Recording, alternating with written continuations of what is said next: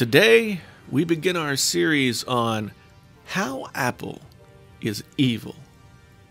This probably sounds ironic, and it kind of is because I am a user of Apple products. I started using Macs back in 1992 and have used them ever since.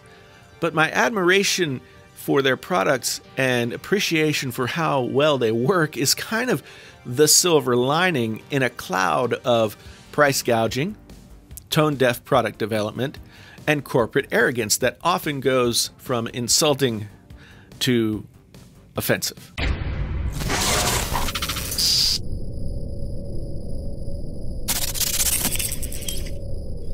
Hey there, friends on YouTube. My name is Jason, sometimes known as the JTL.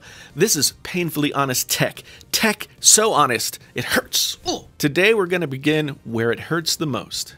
Their pricing strategy, market positioning, price gouging, whatever you want to call it. You know, just pick your own name. If this is your first time here, then like and subscribe and come back and see me for the rest of this series and more. Much appreciated. Commercial over. Apple has mastered the art of bleeding cash from their customers using a pricing model that always leaves one critical piece of the perfect computer out. But for just a little bit more money, or a lot more money when you get down to it, you can get that perfect thing if you just move a model up or add it on or something like that. The base models of the Apple products are really just the floor models. They're eye candy to get you to step into the store. And then, well, then they've got you. I would say that Apple's just as bad as a car dealer, but at least when you go onto a car lot to buy a car, there's some wiggle room in there. You can negotiate and haggle with them. Apple is also, and I think this works in their favor, a confusing mess of contradictions. Their iMac Pro, brand new, seriously professional grade computer, is completely non-user upgradable.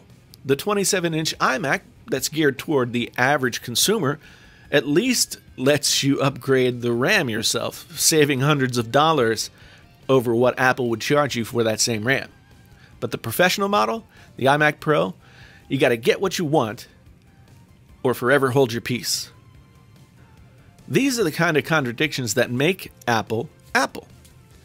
Apple giveth, Apple taketh away. Don't try and figure any of this out. There's no rhyme or reason to what they do. I think it's just all part of the scheme. Apple lives in a bizarro world where giving the customer less is the goal, and the customer needing more is the punishment, at least to the customer's wallet, which is good for Apple. Apple are the masters of the upsell.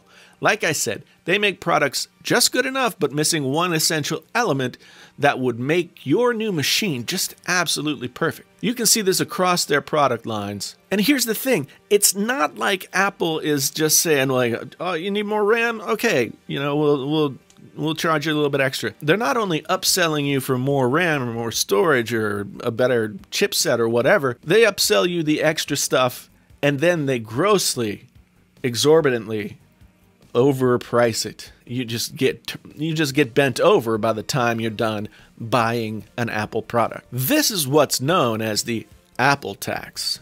Anywhere else, it would be called what it is. Price gouging. Let's take a second to define that term, just so we're all on the same footing. We all have the same understanding of what I'm talking about when I'm talking about price gouging and how it applies to Apple. Price gouging, as defined by Wikipedia, is a pejorative term referring to when a seller spikes the prices of goods, services, or commodities to a level much higher than is considered reasonable or fair and is considered exploitative, potentially to an unethical extent. Every product Apple sells is an exercise in bait and switch. At first, the base model, it looks just perfect. But then when you look closer, you see that one thing is missing, whether it's RAM or storage or upgraded CPU. And if you just had that, the machine would actually be perfect. And then, once you get that, you've talked yourself into the upsell. You know what you need your computer for, and you know what you need in order to do that thing. Nobody has to say a word. And the more you think about it, the more it seems like you need all that stuff. until you've added everything on and you have to like splash yourself with cold water and come back and do it all over again. This is the Apple truth. The only thing that's stopping you from getting it all is how much money you can actually get into your hand to pass across the table to the Cupertino conmen. And unlike the car salesman, they never have to say a word. It's like some sort of arcane art. It amazes me that it happens. It's gotten to a point where buying an Apple product is kind of like an event. You want your event to be perfect, and so you want to have all the stuff. It's like a wedding or something, where you just have to have 3 ice sculptures or something, and if you want that stuff, you got to pay. Let's look at my recent purchase of a MacBook Pro 15-inch. After months of searching for a PC laptop that would help my video making workflow, I finally realized that I just couldn't get there with a PC and I needed a MacBook Pro. But here's the rub. The base 15-inch model comes with a 256 gigabyte SSD, which I know from experience is way too small for anybody who's even a semi-pro user. So I immediately thought, oh geez, I want to get to 512. That costs extra $200. Then you start thinking like, well, 512 is still pretty small. 1 terabyte would be great. 1 terabyte costs you, instead of $2,400, $29.99. And yet, when buying Apple products, you talk yourself into doing it. The completely maxed out version of the MacBook Pro 15-inch with upgraded CPU and GPU and 2 terabytes of SSD rolls off the lot at $4,200. If you're keeping track at home, that's an extra $1,500 for storage, small CPU bump of 2.9 to 3.1 gigahertz, and 2 terabytes of storage. Some of you are probably out there saying, but there's the design and the research and development and all the and the giant space headquarters. Okay, whatever. Let's talk about that design. Let's start with the current port selection on the current Pro laptop offerings. 4 USB-C to Thunderbolt 3 ports. That's all. It does help with that clean, minimalistic vibe that Apple is so well known for and makes your desk look so pretty, but it puts the consumer in an even tougher spot after they've made their purchase. When I bought the MacBook Pro, I found there were myriad hidden costs just to get set up and running in my studio with this new machine. If you make video, audio, whatever, you've got stuff. You have to find a way to get all that gear hooked up.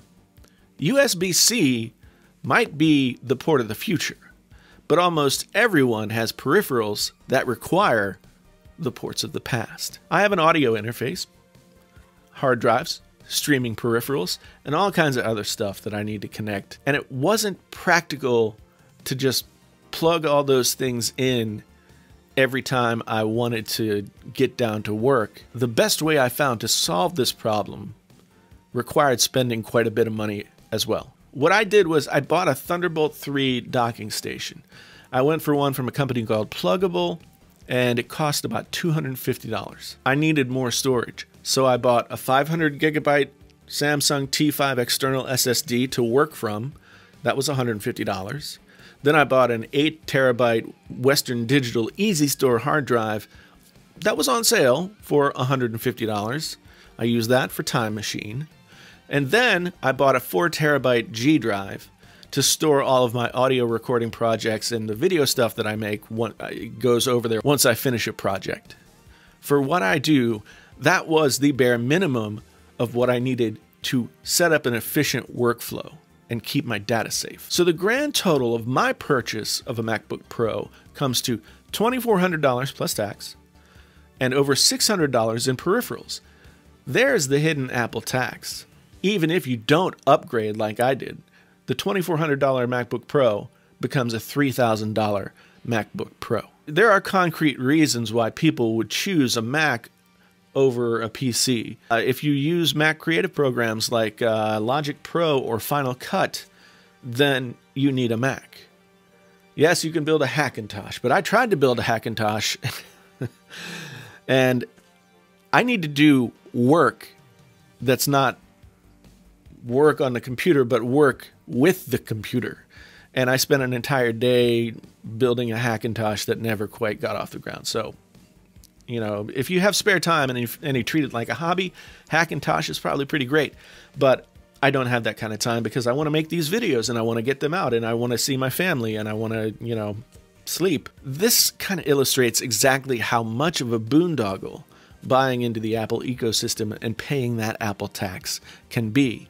They've built, as they say in the business world, the perfect, elegant mousetrap, and we'll pay whatever they ask for them because that's what we've been trained to do. We're, you know, every time a new Apple product comes out, we're like Pavlov's dog. We just got to get to the water. Just try and go on Apple's website and build the perfect computer for yourself. You know, right after this video is over. See how long it takes you before you've almost doubled the original cost of the machine that you chose. And hats off to you, Apple. You are a money printing machine in the guise of an electronics manufacturer. It seems there is no stopping you on your way to becoming a $1 trillion company as long as, and I'm not going to bet on this, you know, the odds are probably not good, but as long as you can sleep at night knowing that you're extorting your customers. But I would imagine that billions of dollars of profit probably make for pretty comfortable bed ticking. As for us consumers, well, if we want Apple products, we got no choice but to pay what they ask. And even though I hate it, and it really ticks me off, you and I, we just have to deal with it. Apple is evil. Stay tuned for part 2 of Apple is Evil, which comes to you next week. If you're not already subscribed to this channel, then hit that button. Give this video a thumbs up to show the gods of YouTube and their algorithm that you approve of what I've done here. Thanks for being here. I really do appreciate it. My name's Jason, sometimes known as the JTL. Until the next time, I'm out.